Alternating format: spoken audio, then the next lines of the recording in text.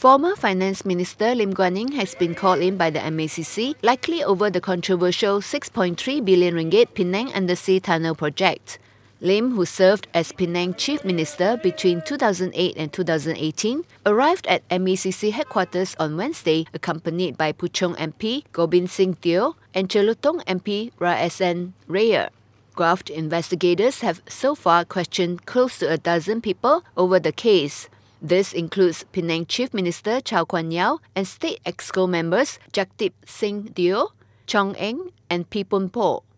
The MACC has also visited the offices of State Public Works, Utilities and Flood Mitigation Committee Chairman Zairil Khair Johari and Deputy Chief Minister 2 Dr. P. Ramasamy on the 52nd floor of Comtar. The controversial 6.3 billion ringgit Penang undersea tunnel project is again being probed by the Anti-Graft Authority following fresh leads.